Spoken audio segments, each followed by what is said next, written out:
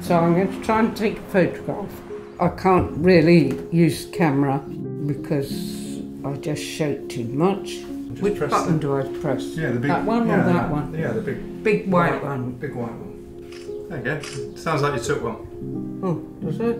Yeah, I've got one. Makes you look awful. Thanks. My name's Sarah Howden and I'm 74 years old. Hello! I first noticed my tremor probably about 30 years ago. My head was starting to shake, and then gradually I realised that my hands were shaking. The difficulty is lifting the cup to drink from it, because if I try and lift it up, it just goes everywhere. Over the sink? No, one hand. Feel free to use the second at some point. I'll have to use two. Yeah. It's just really been in recent years that it's got much worse, and each time I see her I become more aware of things that she finds very difficult.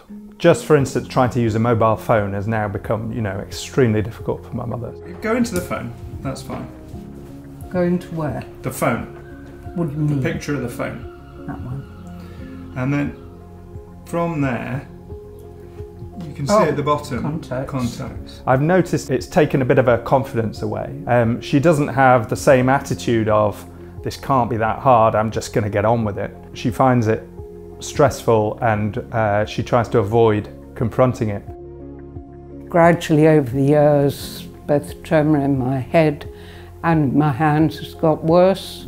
I now have a tremor in my voice, and slowly I'm finding it more difficult to speak.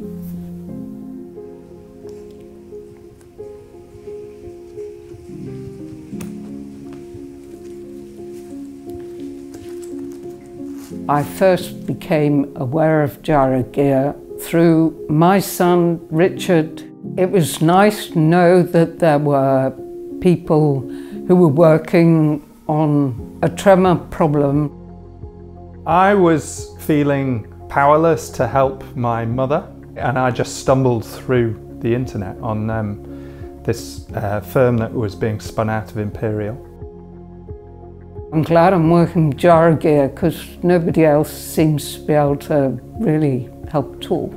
I've always felt encouraged by nice friends down in Devon, and my family are lovely.